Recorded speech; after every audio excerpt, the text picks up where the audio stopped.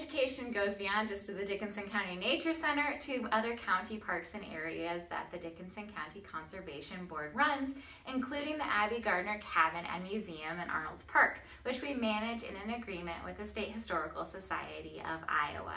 So each summer you can come on down to the Abbie Gardner Cabin and Museum to learn some of the history of the Okoboji area.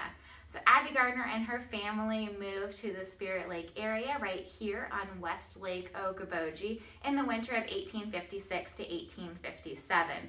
Now, it was a really rough winter both for the settlers as well as for the native peoples here, and it had built up there was, misunderstandings and conflicts between the European settlers and native peoples, and it led up to one day in March where the Wapakudi Band of Indians under the leadership of Inkpaduta came, and due to some of those misunderstandings, there was a massacre of all of the settlers in the area.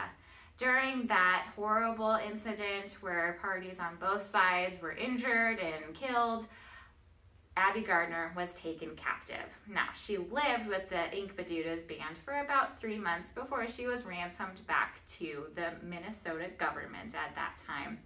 Now, she left and then came back later in her life and purchased the property that her family had originally had, and she started her own cabin and museum recalling what she had gone through and some of the history of the area. Well, that is still here. So you can come to a museum and you can learn some of the history of the native peoples who were here before European settlement.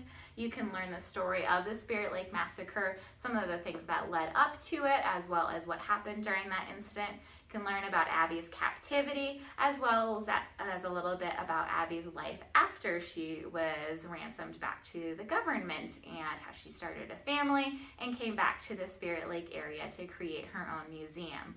Also here, you can head out and you can check out the actual cabin where Abbie Gardner and her family lived. It's only a 17 by 23 foot cabin, and at one point they had more than 10 people living there between Abbie's family, her sister's family that was also living with them for that winter, as well as a couple of gentlemen that they had living with them while people were building houses.